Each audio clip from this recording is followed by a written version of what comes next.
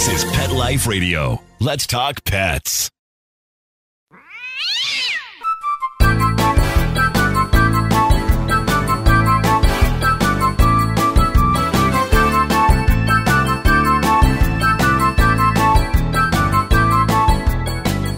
Hey there, cat lovers. Welcome to 9 Lives with Dr. Cat. I'm your host, Dr. Catherine Prim, and I'm a small animal veterinarian and crazy cat lover. And today I have Dr. Joe Barchis with us. He's been with us before. He's a veteran 9-liver, but he is extremely busy. He is a veterinary nutritionist who travels all over the country and speaks and teaches students and sees patients sometimes at the same time. So we're going to talk with him a little bit today about just food preferences in cats and kind of just what's the deal with cats and what they eat. And so we'll be right back with Dr. Barchis after a quick word from our sponsors. Take a bite out of your competition.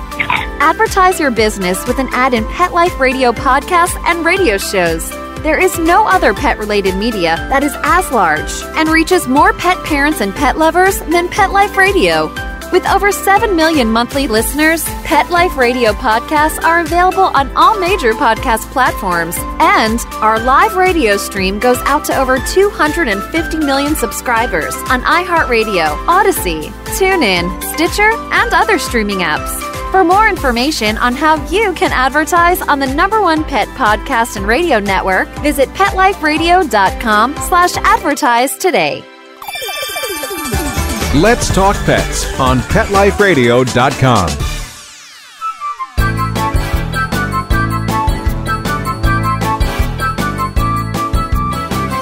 Welcome back to 9 Lives with Dr. Cat on Pet Life Radio. And as I said, I have Dr. Joe Barchis with us here today. Hey, Dr. Barchis. Hey, how are you? Hey, I'm doing great. So tell my listeners a little bit about you and a day in the life of you. Well, I wish it was that easy because every day is very different. So I guess in general terms, when I'm at school, I go into the clinic and we take care of our patients. If classes are in session, then I often have to run over to a classroom and give lectures. And I have graduate students, a couple of doctoral students and residents that we're doing projects with. So we're doing research. So it's sort of all over the place with no one particular schedule other than when on clinics, we receive cases and then do procedures and we try and work everything else around that. And where are you most of the time? Oh, probably more in the clinic than anywhere else. I do internal medicine. And so we're on 20-some weeks a year for medicine, but I also do nutrition and I also do what's called interventional radiology, which is doing things like laparoscopy and using lasers to break up stones and placing stents in dogs who are obstructed because of cancer or vascular procedures where we're closing off an abnormal vessel or something like that. And so I'm usually down there almost every week for several days, even when I'm not on clinics doing all of that. And you're at Georgia, right? I am at the University of Georgia, Go Dogs, in Athens, Georgia. I might say the national champion, Georgia Bulldogs. Hey, I'm Go Dogs too, but I'm Mississippi State. So yeah, well, I forgive you. Well, so you're a really terrific guest because I like to pick your brain because in clinical practice, I get lots of questions about nutrition and specifically cats because they're just quirky and they're cats. And we've talked about that before. So can we talk a little bit about how kittens might develop their food preferences? Sure. And I guess we would be classified as a crazy cat person as well. And we've got a couple of cats that we caught as kittens that were feral and that we ended up keeping, Stevie, Ray, and Vaughn. So Stevie's our female and Ray and Vaughn are our males. And they're now going about 4 or 5 years. So we've been through the process of, basically after weaning, how do you get them to eat different types of food? And I would say there are a couple of things to keep in mind. One is cats are very driven by texture. And the other is they're not overly keen on new things. So once they get this preference for a taste, a texture, whatever it might be, it can be very difficult to convince them to eat something else, even if it's in their own best interest. Like, they have kidney disease and need a diet for kidney disease. So one of the things you can do in terms of with kittens do is they develop their preference based on what the mother eats. And so if you are raising kittens or you get kittens from someone who has the queen and the kittens, and the queen is eating one type of food and the kittens will eat that one type of food, then you're starting to set that preference early on, and that makes it hard to break.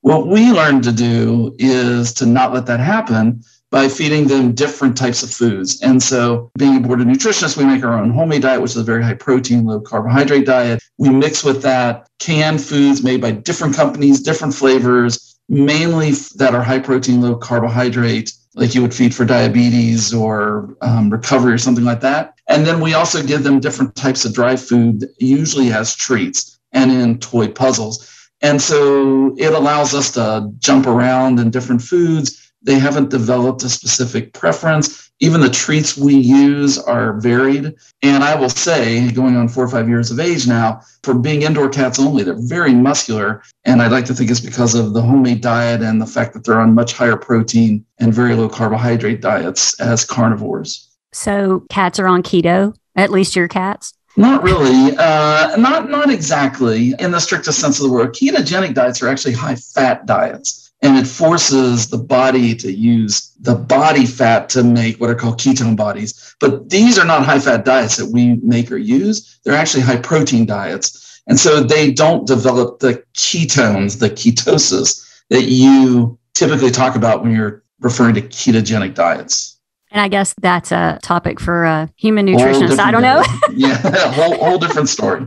Yes, a different ball of wax. Now, you mentioned puzzle toys, and that's one of my favorite soapboxes. And I talk with all of my cat owners about puzzle toys. What kind of puzzle toys do you have for Stevie Ray and Vaughn? Yeah, so we have more puzzle toys for them than I actually have like clothes. They have a whole room, and it's not only in their room, it's spread throughout the entire place. And and my advice is to cat owners cats are innate hunters. They like to hunt, they like to stalk.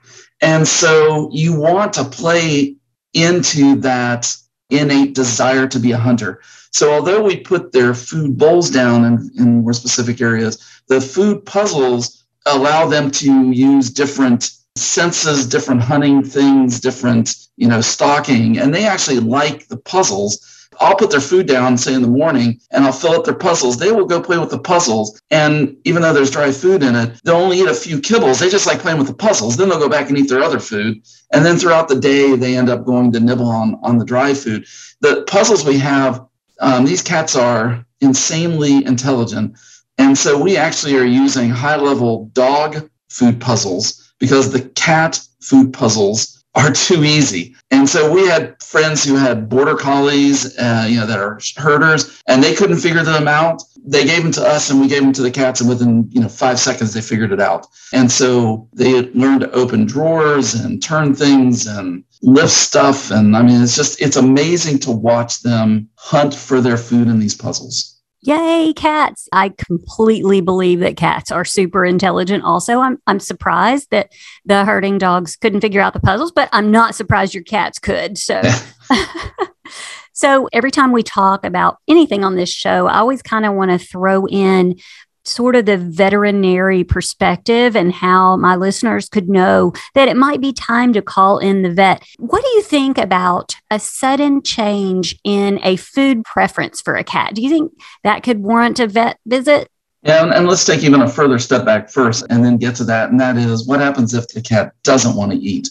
So they put down food and the cat sort of turns up its nose.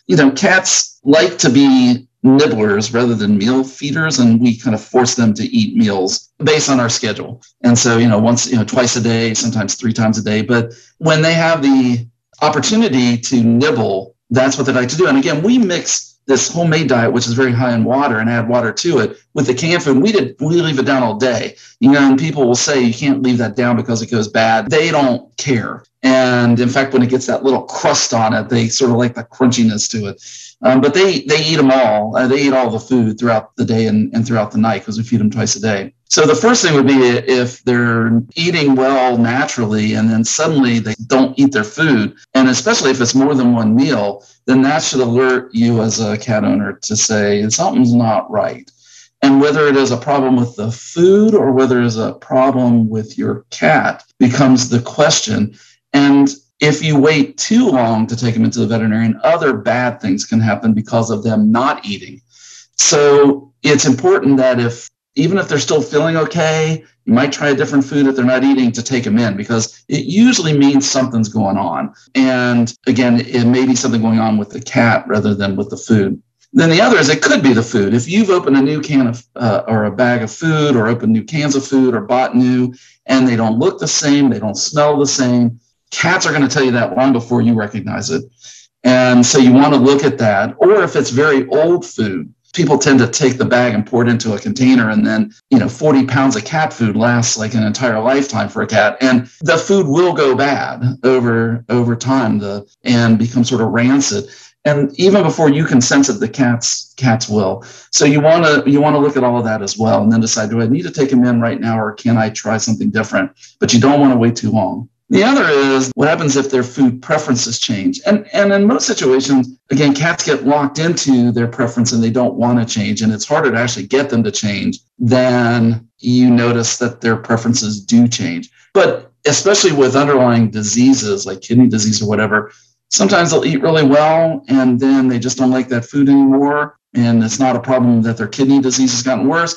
You just have to try something different. And they'll eat it, and then sometimes they'll eat it for a while and you have to change it again. So it all comes down to knowing what your cat's like when they're healthy, and then getting to know them even more when they're not healthy. And we're using diet as part of our treatment. So you said, of course, that you are a veterinary nutritionist and you can, safely put together a meal or meals and meal plans for your cats. But I want to delve into that just a little bit more. I want to take a quick break, and then I want to come back and talk to you and pick your brain about home-cooked food. So we'll be right back.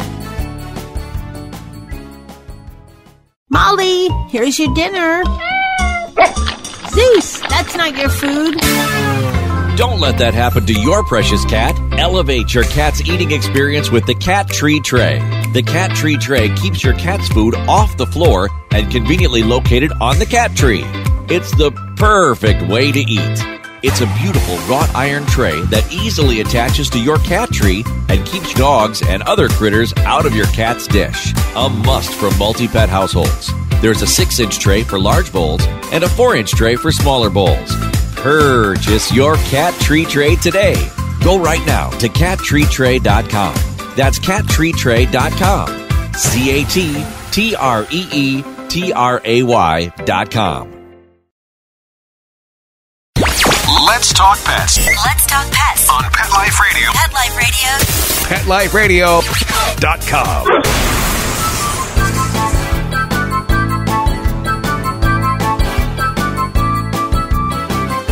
Welcome back to 9 Lives with Dr. Cat on Pet Life Radio. Dr. Joe Bargis and I are discussing all things cat and diet, and I wanted to get some more information about his experiences in home cooking foods for his normal, healthy adult cats. So can you expound on that a little? Yeah, cats are, when people want to switch to homemade diets, it can be really tricky in cats because, again, early on in life, they develop these preferences for certain textures in particular. They like food when it's kind of more towards body temperature. And so, putting a can of food in the refrigerator and then taking it out while it's cold, a lot of cats won't eat that. And so then trying to switch them from this commercial food to towards a more whole ingredient homemade food can be really difficult because they just don't want to make the change. That was, again, a reason when we caught these cats as kittens, as feral kittens, we started doing that to begin with. And now we can change the ingredients in the diet, although we don't usually change them that much. But it's basically chicken breast and chicken thighs with a little bit of fish oil in it. And they like kale and spinach. So we add that in to give a little bit of fiber and a little bit more water. And then a multivitamin minerals supplement that's designed to be used for homemade diets, and a probiotic, and that is it. And so it is like 75-80% protein, about 10% fat, and like 2% carbohydrate. It is a really high protein diet, but they love it. And again, we'll mix it with commercial foods, and we'll rotate those things around. Sometimes we add chicken livers to them. Sometimes we add some other things as we make, and we usually make about 2 to 3 months worth of food at a time and just freeze it in little Ziploc baggies that give about 3 days worth of food. So we're changing out all the time. So if a cat needs to be on a homemade diet, the suggestions I have are to work with a veterinary nutritionist, somebody who is board certified in veterinary nutrition, who knows how to formulate diets, knows how to meet the nutrient requirements, knows how to formulate a diet if there's a specific reason to make it different than an adult maintenance food. Say a cat has kidney disease or diabetes or stone disease or something like that, and can make a diet that can be fed long term without causing either excesses or deficiencies. And you will likely need to transition them slowly. And by slowly, I mean more than 3 or 4 days, like a lot of people talk about. There are studies in cats with kidney disease, for example, where trying to transition them from their maintenance food to a kidney diet, therapeutic kidney diet, can take 2 months. And so if they don't make the transition right away, don't give up, just go much more slowly. And many cats then will make the transition. So I talk with clients a lot about questions about this kind of thing. And it seems like they never really believe me when I say, I'm worried about you being able to get this balanced. I really want you to work with a veterinary nutritionist for this problem or that problem. And I mean, what do you say when people say, well, I mean, cats used to be wild and they just ate whatever they could kill? I mean, what do you say? What can happen if the diet isn't balanced? Well, and that is true. Out in the wild, they did catch birds and rodents and snakes and things like that. And if you actually look at what they're composed of, and there's actually some studies that have looked at what's the nutrient profile of a bird or a mouse or whatever, they tend to be high protein, kind of not high fat, but sort of moderate and very low carbohydrate. And so that's one of the reasons why we formulated the homemade diet. It is much more closer to a prey than even commercial foods, although the commercial foods get close, at least some do. So the issue is, yeah, that's true. But what they also did is they didn't eat one thing, right? They didn't just eat field mice for every meal, and they didn't just eat birds, right? They ate different things. So they got a mix of stuff. Whereas when we're feeding commercially available food, many people just feed one thing, whether it is the exact same diet meal after meal, or it's the same company just making different flavors of the same diet. It still is the same amount of protein, amount of fat, and all that. And so they're not getting that variety unless you take the time to feed them a variety, which again is a reason why we use diets that are high protein, low carbohydrate, which are commercial diets that are designed for feeding cats with diabetes mellitus or feeding cats who have been ill and are recovering, critical care kind of diets. And there's about, 8 or 10, and we just buy, a case of one and we just mix them all up and we get about 3 meals out of it or 2 meals, and we just change the diets around, and they could care less if we flip around like that. So it is true that in the wild, they catch their own. They still do have diseases that are nutritionally related, but again, they eat a variety of things. They don't eat one thing day after day. Yeah, and if they have a disease in the wild, it doesn't end the same as if they have a disease in my office. A disease in the wild, they don't get the care they need, and it's kind of, whatever, natural selection to take them out of the community, as it were. So do you see a specific preference? You said you use some chicken or whatever. Do you think that there is a certain flavor that most cats like? Because everybody used to say, oh, fish, cats love fish. But I have a lot of cat patients that don't like fish. What do you see? So interestingly, cats did not evolve from eating fish, right? Cats were thought to have originated, at least as far back as in Egypt, which although there's a Nile River, cats didn't actually eat fish, at least from what I've read from anthropological texts and things like that. So I don't know that cats necessarily want or like fish. Our cats, we don't really feed them fish. They like fish treats, though. We give them dehydrated fish, but we give them dehydrated chicken and dehydrated other proteins as well. The problem with fish is if you store it for long periods of time, because of the types of fats that are in them, even when you add antioxidants to it, they sometimes get a weird flavor to them. And some fish have a sort of a tinny flavor anyway. And what we often use is chicken because it's not as high in fat, and there's more consistency in chicken meat, chicken breast, chicken thigh, although there are differences between those two. Whereas if you say just feed fish, there's huge differences between halibut and tuna and, mackerel or whatever. And just like saying I feed ground beef, well, there's huge differences between a 95.5, 5% fat ground beef and an 80-20, there's 20% ground beef. And probably the worst protein to work with as from a nutrition standpoint is pork, because the different cuts of pork have widely different amounts of fats and amino acids and things like that. And it can be really tough to balance out a diet, with a certain cut of pork. Chicken is a whole lot easier, and it gives you a lot more flexibility in how you can modify the other nutrients and what ingredients you can use with chicken. I don't know if cats just like chicken, but they do seem to like chicken-based foods even more so than fish. Well, that is interesting. I'm glad I asked. So I think that I cannot have a discussion with you without touching on something that I think is really important, specifically where I practice. But can we go over why a cat cannot be a vegetarian? Yeah, and this also comes down to making sure that if you do a homemade diet, that it's formulated by somebody who knows what they're doing and understand what the requirements for cats are. Because cats, are, of course, all species are unique, but cats are even a little bit more unique. They're considered to be truly carnivores, whereas dogs are omnivores, but actually sort of carnivorous omnivores.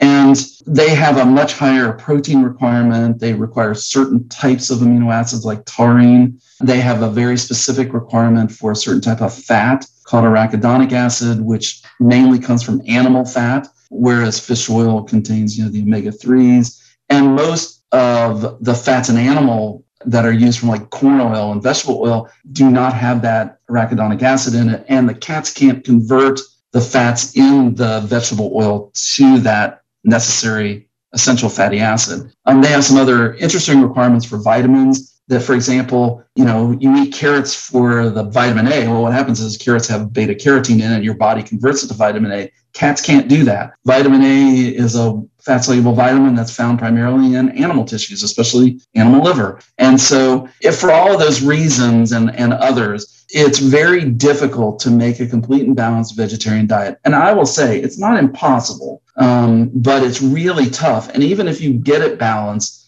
a lot of cats don't want to eat it because they are very driven, again, by the texture, and the texture that they like is basically meat. They like that tougher food. They like it with a lot of water. There's the amino acids in animal protein meat is different than what's in plants, and they're driven by some of that and don't want to eat vegetarian diets. It can be done, and I have done it, but most of the time we go into it and say they won't eat this, and they usually don't. They just don't like being vegetarians, and being vegan is even more impossible because it's really tough to get them all the nutrients they need without animal tissue in the food. Well, thank you so much. I love learning things. Every time I talk to you, I learn something, and I'm sure my listeners do too. And so I am grateful. Thank you so much. Oh, it is my pleasure. It's always fun being on and talking about cats. Yes, well, cats are where it's at. I'm not sure how many lives I have left to keep coming back on the show, but I don't know that I've lost very many yet either. Hopefully not. Well, and I know how busy you are, and I want to get you back to your day. But I also want to thank Mark Winter, our amazing producer, who makes this all come together. And to my amazing listeners, I want you all to go out and have a perfect day. Let's Talk Pets, every week on demand, only on PetLifeRadio.com.